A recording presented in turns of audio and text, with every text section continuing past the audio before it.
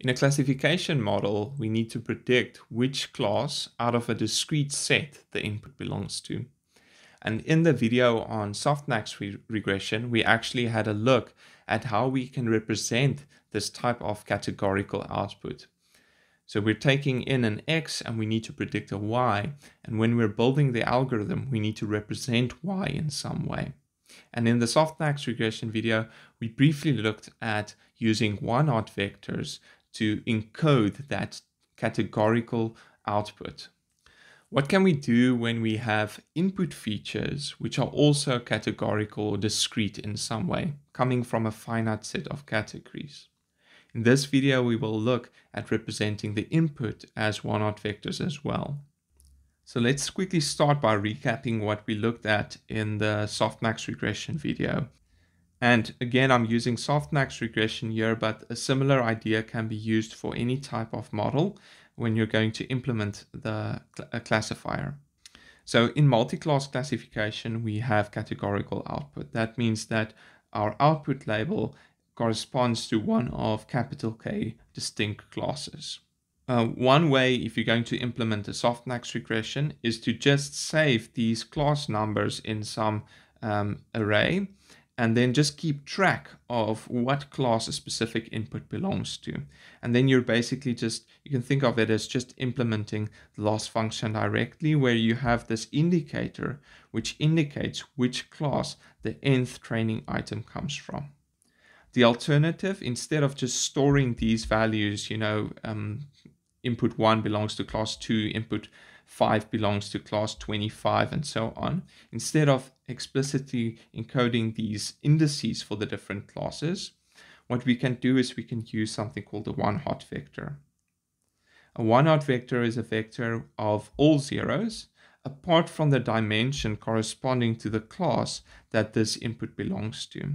So if you have a 1 at a dimension little k, then it means that the nth training item belongs to class little k.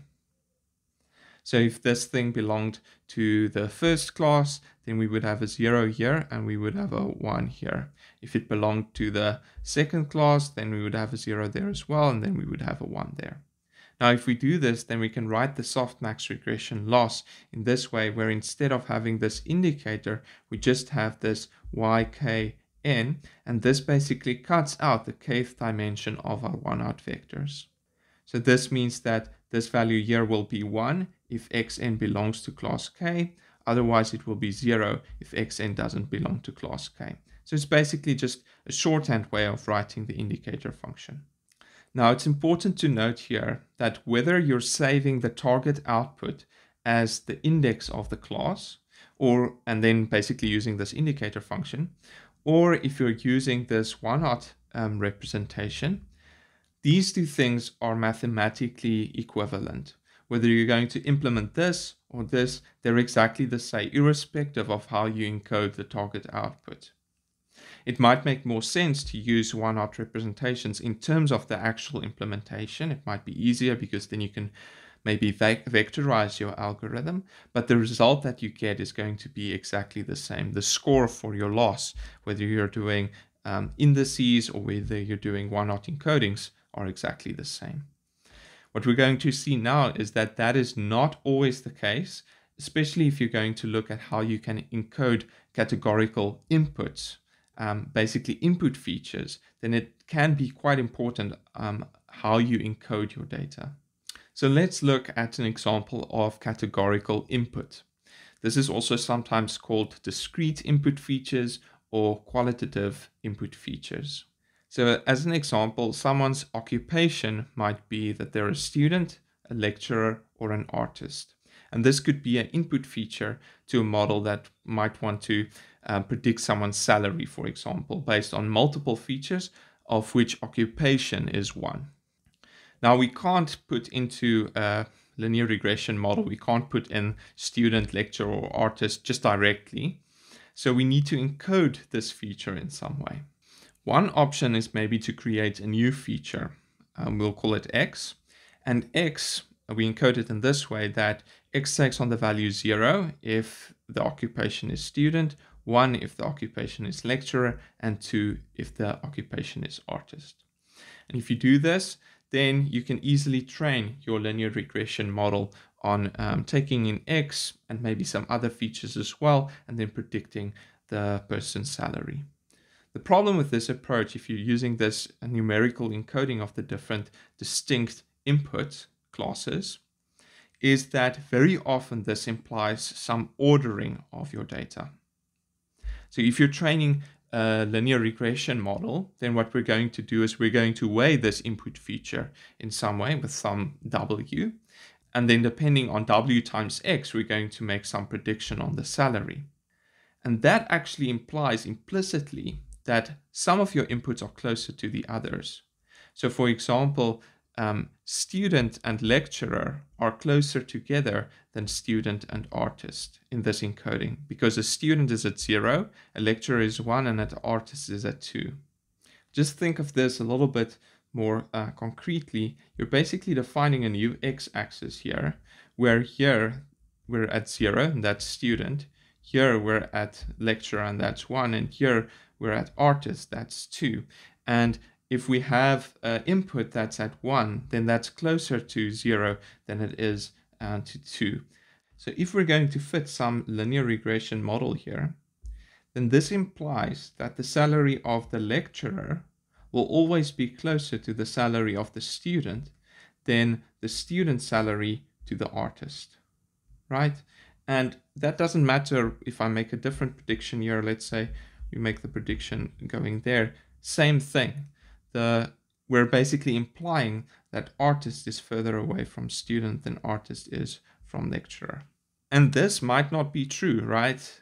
We don't know beforehand whether, lecturer is closer to a student than to an artist. We don't know this, and that's actually something we would want the model to decide. So an alternative for this type of categorical input is to use a one-hot vector again. So what we will do is we will define a new feature vector, x, which is also a one-hot vector. So it would be, for example, if it's this, then that would represent a lecturer. Okay. If the 1 is in this position here and we've got a 0 here, then that would be a student. And if we've got a 1 in the last position, then that would be an artist. Now you can maybe scribble this out for yourself a little bit, maybe with linear regression, but you will see that this type of representation doesn't imply an implicit ordering of your input types. So sometimes one-hot vectors is also called a 1 of k encoding. So here k would be 3, so it's a 1 of 3 encoding. And sometimes the resulting vector x is called a dummy variable. It's not, the exact class input. We basically encoded that into some dummy form. Now it's important here that when we looked at categorical output for the softmax regression model, for instance, it didn't matter whether we were representing the target output as a one-hot vector or storing the indices of the specific class. But here it does matter. When we're dealing with categorical input, if I'm encoding my inputs in this way, then that's completely different from encoding my inputs in this way. Now, this might not always be the case. It depends a little bit on the particular model that you're going to use. But it's important to think through how you're going to encode it without just naively quickly encoding the data when you're loading it in and when you're pre-processing it. It's important to think, what is my model actually going to do with this input feature? If I'm going to weigh my feature in some way, then you can't encode my input in this way, because if I'm going to weigh it in some way, then that implies this implicit ordering.